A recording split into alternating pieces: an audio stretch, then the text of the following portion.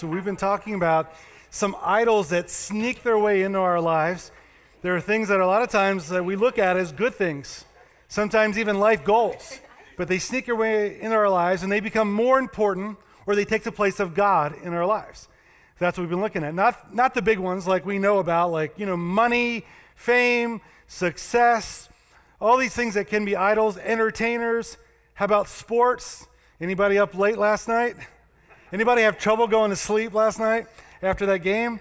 Like, wow, man, it's like so exciting, but we can become obsessed with those things, and they can obviously become more important than God in our lives. But what we've been doing in this series is talking about some of the less obvious idols. In fact, in the first week, we talked about family. And family is an incredible blessing.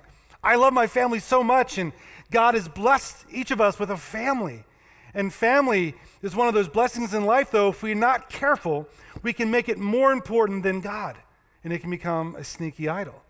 And last week, we talked about pleasing people pleasing.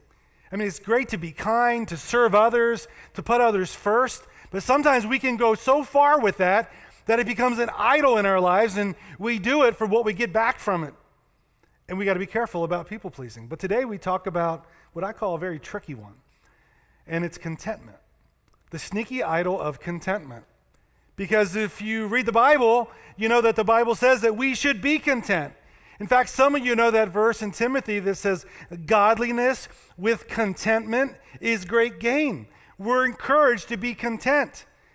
So we're encouraged to be content, and yet we're saying today that contentment could be a sneaky idol in our lives. So we're going to get into that today. And I want to begin by just giving us some definition, because when you talk about contentment, the world's view of contentment, and then the biblical view of contentment, we want to know, are they the same thing? Do they line up? Or do they contradict each other? So let's begin with the world's definition.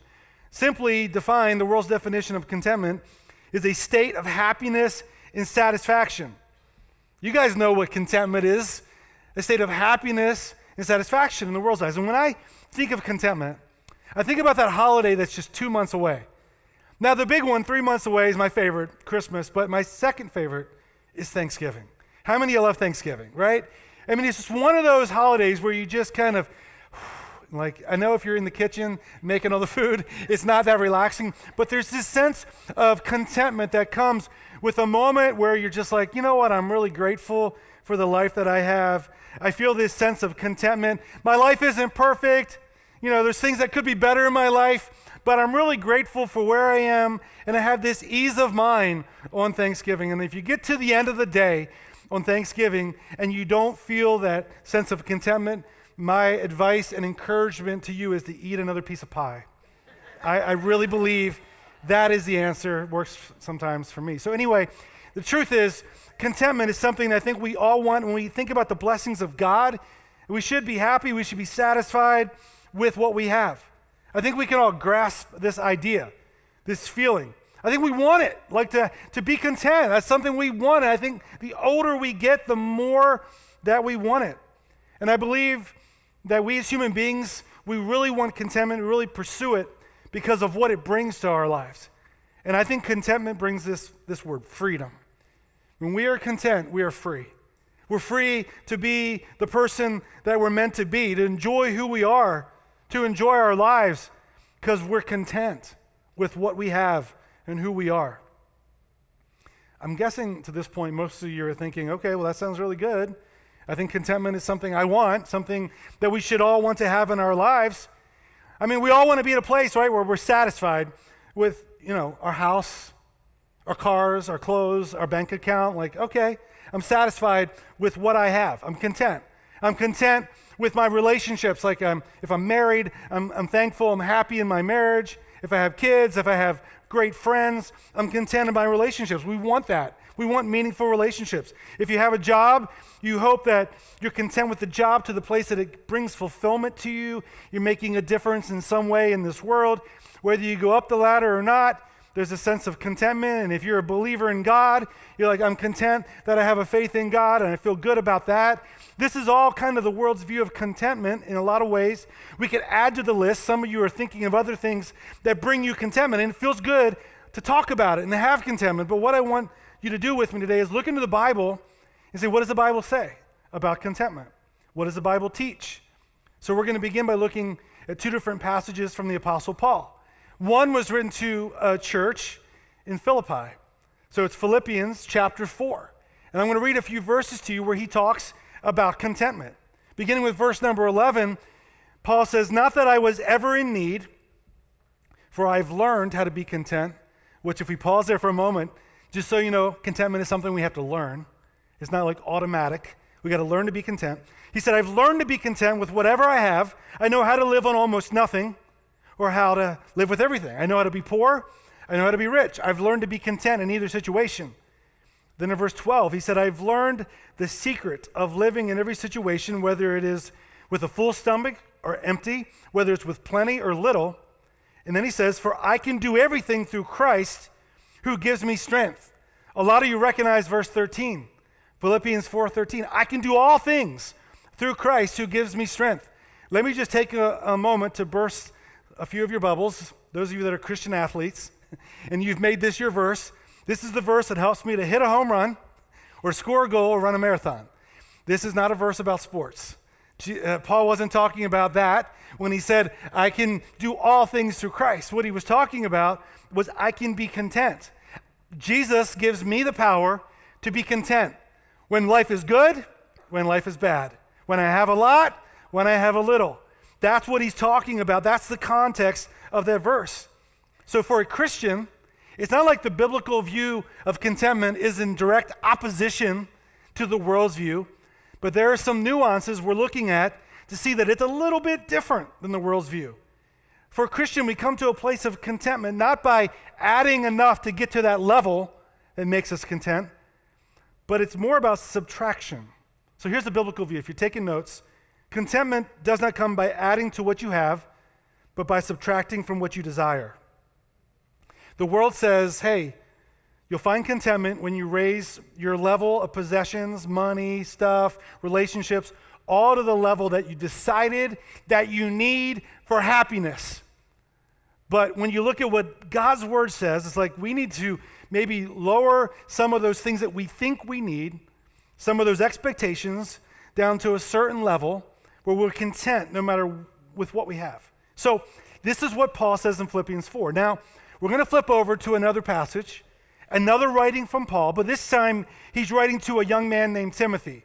In fact, right when I started the message, I referred to one of these verses, 1 Timothy chapter 6, verse 6. So we're going to read that in context and read about 5 verses that go with that. In 1 Timothy chapter 6, verse 6, Paul says, "True godliness with contentment is itself great wealth." Some of your translations it's great gain, may say that. Paul's saying this: if you have godliness, what is godliness? It's becoming more like God, acting like God. And then we don't know God firsthand as much as we know Jesus, and Jesus was God. So we are, as Christians, called to be more like Jesus. So if you are becoming more like Jesus and you're content with your life in Jesus and what he's given you, he says that leads to great gain or great wealth in your life. Very simple formula. It's a huge advantage if we understand godliness with contentment. It's great gain. Now, verses 7 and 8. Paul says, "After all, we brought nothing with us when we came into this world, and we can take nothing with us when we leave it. So, if we have enough food and clothing, let us be content." Now, I think most of you have heard verse 7 before in some way, shape, or form in your life. The idea is you're born with nothing and you leave with nothing. You've brought nothing into this world, you'll take nothing out. I've said this before, but if you're ever watching a funeral procession and there's the hearse that's carrying the body that's going to the cemetery, you've never seen a trailer hooked up behind it with that person's possessions, right? You can't take it with you. You know that, but yet sometimes we don't live that way. And Paul is saying, hey, we should be content, because if we think we can accumulate a lot of stuff and take it with us, we cannot. And then he says in verse 9 and 10, there's some serious consequences. If you don't learn this, he says, people who long to be rich fall into temptation, and they're trapped by many foolish and harmful desires that plunge them into ruin and destruction.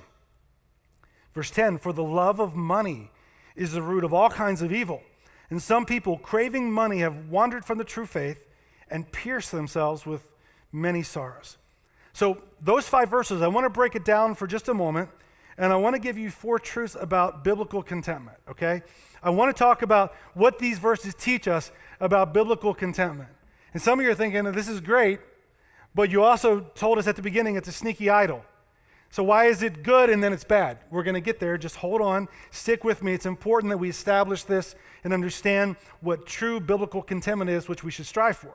Okay, so the first thing that we look at here in this passage and find is that contentment that's rooted in being more like Jesus leads to greatness. Contentment rooted in being more like Jesus. What was Jesus like? He didn't own a home. He wasn't even married, didn't have that relationship.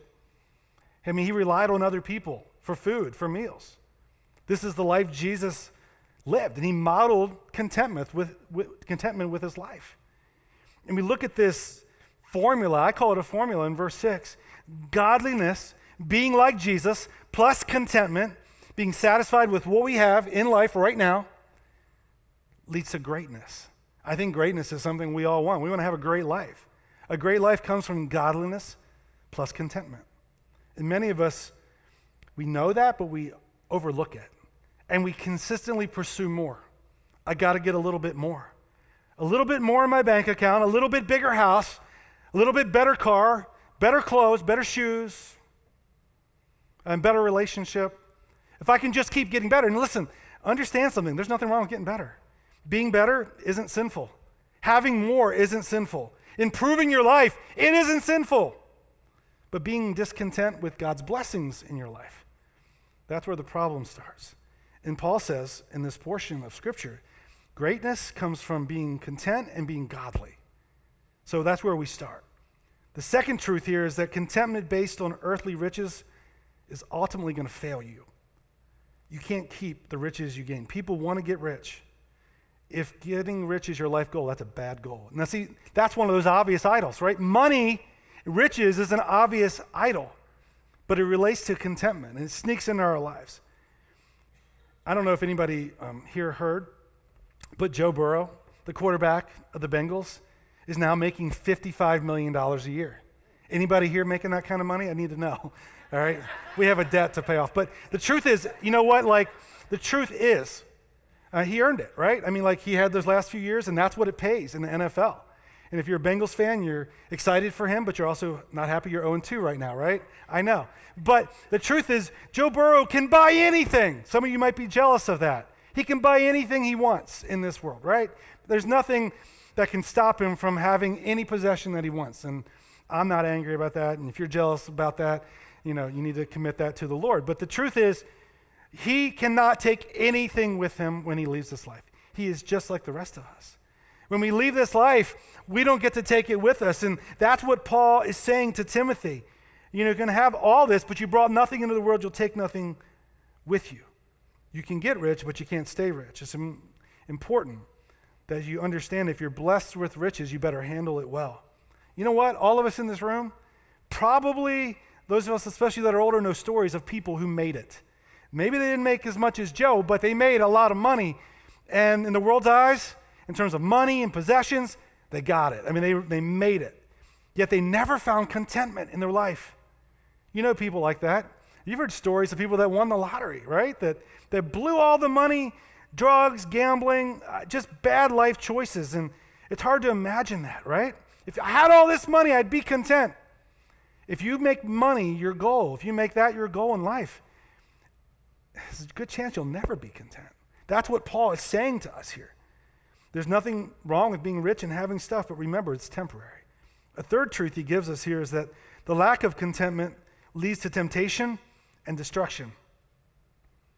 People who want to get rich fall into temptation and a trap. That's what he said in verse 9. My wife and I, maybe a month ago or so, we watched this show on Netflix about OxyContin, the rise of OxyContin in our country. It was 6 episodes, and it was disgusting, really, to see what happened with this pharmaceutical company and the greed of the owners of that company. I mean, that drug is a powerful drug, and it can be useful and helpful for people as a painkiller, for sure, but it's highly addictive. and the creators of it knew it, but they marketed it in a way to make as much money as they could. They were all about money. And they didn't care. They knew it was addictive. They didn't care. Thousands and thousands of lives were lost and still continue to be because of it. But they made a lot of money. They chased it. They chased it so much, and it was this just a powerful addiction that it had on people's lives. But in the end, what Paul said came true: ruin and destruction for the consumers and for the company. And that leads to this verse that we read that we often misquote, or we hear misquoted. You've probably heard somebody say that money is the root of all evil. That's in the Bible. Not quite. Those first two words matter. The love of money. Love of money is the root of all kinds of evil. Money isn't evil, but the love of it is, elevating it to the level of an idol. And like I said, this series is about sneaky idols, and money's not sneaky, right? We know that's an idol. But this idea of contentment, this is where we are today. This is what we're talking about today. This is what Paul's addressing. Number 4, he said, the lack of contentment can impede your journey of faith. Some people, he said, eager for money have wandered from the faith. There's a lot of people in life that are on this journey with God, and then opportunities come up that take them away from God. And of course, there are some people that need to work on Sunday, and I'm glad that we have people at our hospitals. I'm glad we have law enforcement. There's a lot of things that have to happen every day of the week. And I'm not talking about that. But I'm talking about people that make life choices knowing that it's going to take them on a path that takes them away from God.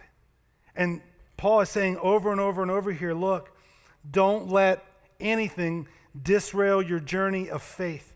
And money and possessions can definitely do that.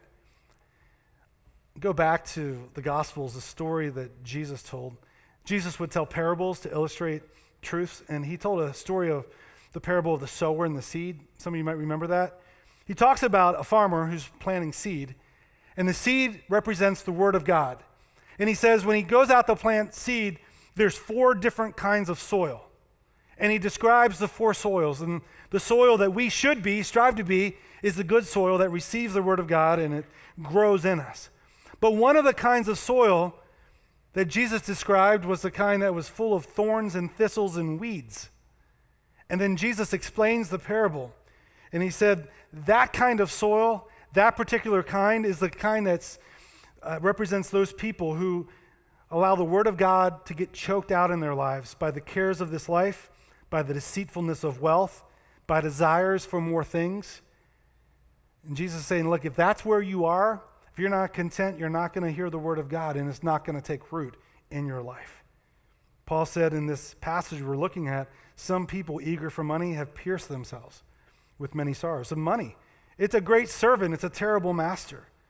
If you set your heart on money, money will break your heart.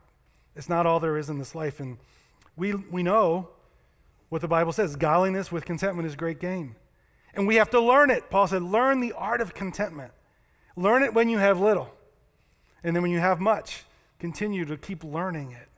We have to learn this. So this brings us to this question. When is contentment then a sneaky idol? When does it hurt us? How is contentment a bad thing? How do we idolize contentment? When is it actually dangerous for us to pursue contentment? We got to be honest with ourselves. This is crucial today. I don't think anybody in this room claims to be perfect. I've met many of you, and I know you would never say that about yourself. We know that. There's only one perfect person that ever lived this earth. That's Jesus, right? Jesus was perfect. But we also know that our goal and our desire should be to be like Jesus. Paul said godliness means becoming more like Jesus, really. We're supposed to be more like him. That doesn't mean on this earth we'll ever be perfect, but we should constantly in our lives be moving toward becoming more like Jesus. That should be our goal. So we need to realize it's okay to be confident in our growth as people, as followers of Jesus, in our efforts to be kind, to be generous, to be loving, to be a witness like we just sang. All those things are good things, and we should be confident in our growth, but not content with where we are. So contentment is dangerous when we rest on our spiritual success. I want you to think about this for a minute. This is when contentment can be a sneaky idol. When you and I start resting on our spiritual success. Now, I don't think that we have a lot of people in our church that are like, I am an A-plus Christian. Like, I am the best, and I really think that of myself. But here's what I'm going to say. There's a lot of us that have a little bit too much confidence in where we are. Now, first of all, spiritual success, how do we define that? What is it? Well, let me give you a few things on the list. Like, first of all, you have heaven locked in. You're like, I prayed and I invited Jesus into my life, and I'm a believer in Jesus. I know I'm going to heaven. In fact, I followed that up with a public profession, and I got baptized. So I am locked in. That's a success. Sure, it is. I read my Bible.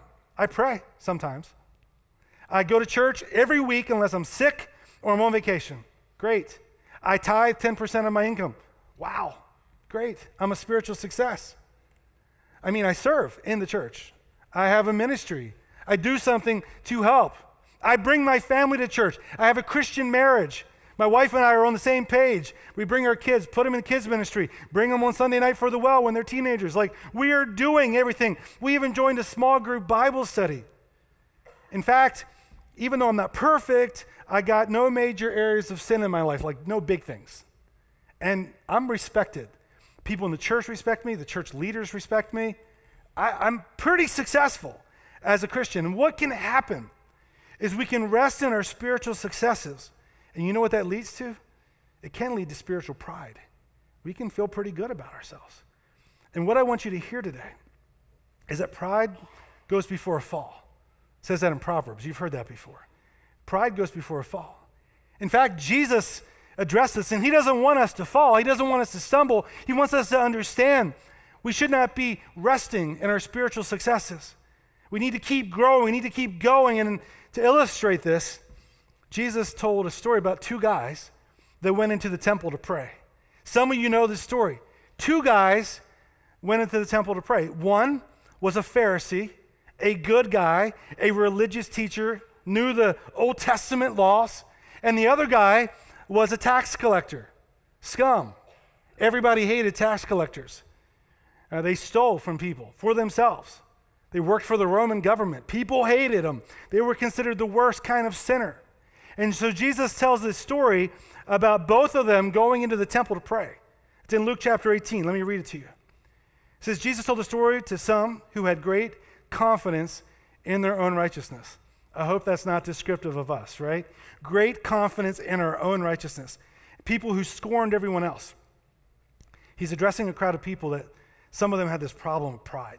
Too much confidence, too much belief in themselves that they're good. They got it figured out. Because when we have it figured out and we think we have it figured out, it can cause us to look down on other people. And being overconfident in our relationship with Jesus, it might mean that we've stopped growing. So in verse 10, Jesus said 2 men went to the temple to pray. One was a Pharisee, and the other one was a despised tax collector. To give you a little more context, the Pharisee would be like a maybe modern-day Bible teacher of today. I mean, they knew the Bible really well. In fact, a Pharisee knew all 613, let me say that again, 613 Old Testament laws. They could quote them to you, and they lived them out in their life. And they were good. I mean, they were good people. They were respected. See, we talk about Pharisees today when we preach sermons in a very bad light, like they were these awful people. But in that day, they were respected religious people. And so you got that person over here, and then over here you got a tax collector. Like I said, people hated him.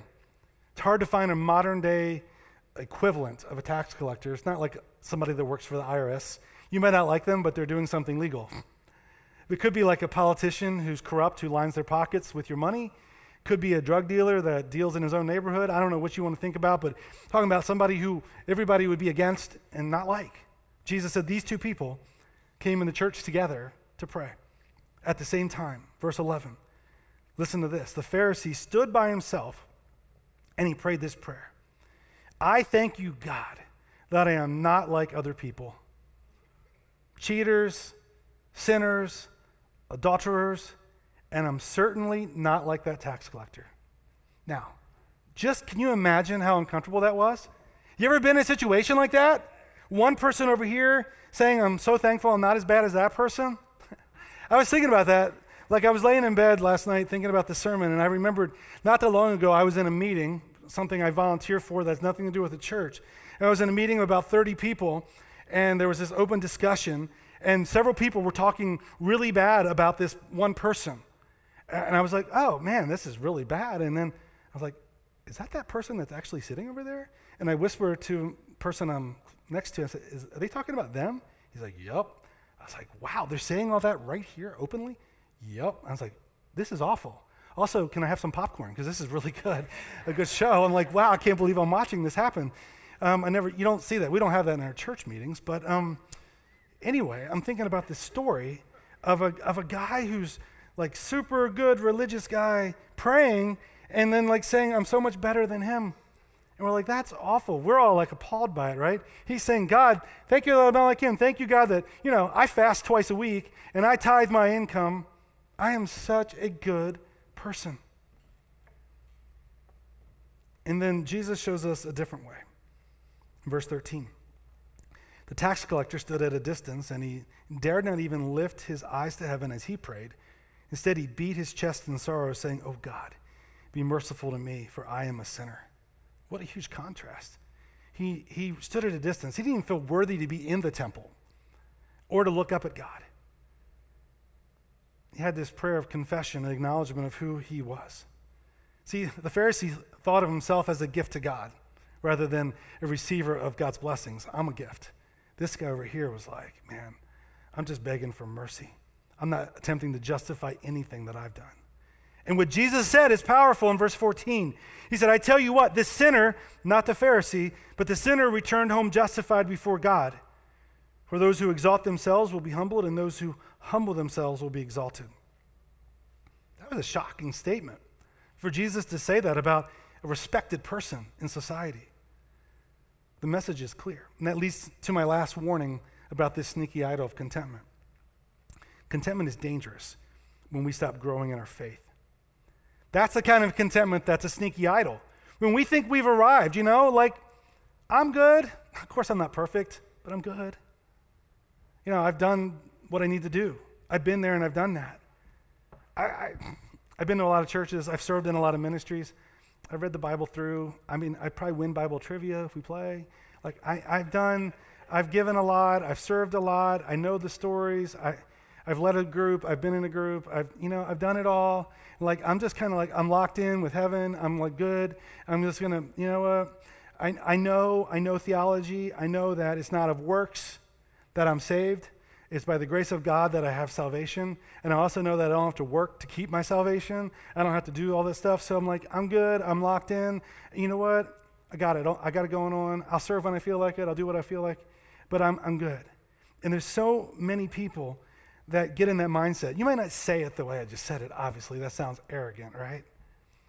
But be wary of that in your life or when you hear that. I know I'm always taken aback when I talk to people, and sometimes it's regular people that I come in contact with, or even other pastors that seem to have it all together, have an answer for everything. I know that. I've done that. I can tell you how to do that. I'm like, hold on a minute. Sometimes that arrogant person that seems to have it all figured out, they're lying to themselves. And sometimes when we're overly confident, the scary part about that is what it can lead to in our lives, making more mistakes, falling into sin, hurting more people, crashing and burning. Because most of us know stories of people that are like that took shortcuts. They were like, oh yeah, I'm a believer in Jesus, and then something happens. People that are very successful in the sports world, like some of the greatest successes that we could name were like Michael Jordan, Tom Brady. They didn't just win one championship and one MVP. You know why? Because after they won the first one, they weren't content with the trophy. They're like, I want another one. I want to keep growing. I want to keep getting better. And if you're in training for something, you have to adapt. Your body gets used to the training you're doing. You got to keep adapting your body, training more, the moving goal in front of you. And that's how it should be as we pursue this relationship with Jesus. It's a moving goal. Like, okay, I'm more like Jesus than I was a year ago, but I'm not there yet. So I'm going to keep striving to become more like Jesus this year. More and more and more of him every single day of my life. And just like there's these great stories of famous athletes that super successful, there's a lot of sad stories. I looked it up this week. I was on Google looking at some of these guys who were incredible in college, got these big contracts, all different sports, and then they just were terrible. Some of it, could be injury, but a lot of times they got that signing bonus and it just messed them up. They got crazy, with their money, gambling, drugs, guns, crime, you name it. It's sad story. I don't want to be a sad story as a follower of Jesus. And I think when we let our guard down, when we start thinking, hey, I'm content, I'm good, I'm locked in, I got it all figured out, I do some of the spiritual things that you listed, I'm good with God. That's when we're in danger. That's when we're in danger of falling into these sins that Paul was talking about when he talked to Timothy. When you start getting content, man, you can content with your life and your walk with God, and you think, I got it all figured out, and I'm not growing anymore. That's when we're in trouble. So today, as we close, look, all of us here together today, if you're a follower of Jesus, you're on this journey, we're on this together, we're all at different places. And one of the things we should never do is say, well, I'm good because I'm better than 2/3 of the church. And you could identify people. You're in a small group and like, I'm on the top half, I'm good. That's not what it's about. It's not about comparing. It's about becoming more and more like Jesus. And guess what? None of us are there. None of us have gotten to that point where we're like Jesus yet. So the goal in life as a follower of Jesus is to become more and more like him. So don't get content with where you are right now in your walk with God. That can be a sneaky idol in your life. Let's pray. God, thank you for the opportunity to share your word this morning. God, thank you for what you're teaching us and how you're growing us. And Lord, I pray for every single person in this room and those listening online. I pray for those right now today that are struggling with this contentment that's taken hold of their life. They're just not growing. God, I pray for them. I pray that they would not be bored with their faith or content with where they are, but they would continue to grow in their walk with you. Lord, I pray you'd help them, encourage them today in any way to be motivated, God, to continue to pursue you every single day of their lives. God, thank you for being with us this morning. Pray all this in Jesus' name. Amen.